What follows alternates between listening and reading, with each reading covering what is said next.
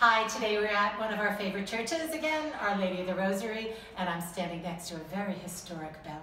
And we're here for Matt and Danielle's wedding. And for you Bruce Springsteen fans, we've got a real treat today. Danielle chose the best song to walk out to, Hungry Heart by Bruce. And it got us wondering, what do you think Bruce Springsteen walked down the aisle to in his own wedding? Do you think he used one of his own pieces of music? Anyways, we loved Hungry Heart. We think it's a keeper, and I think you'll think the same.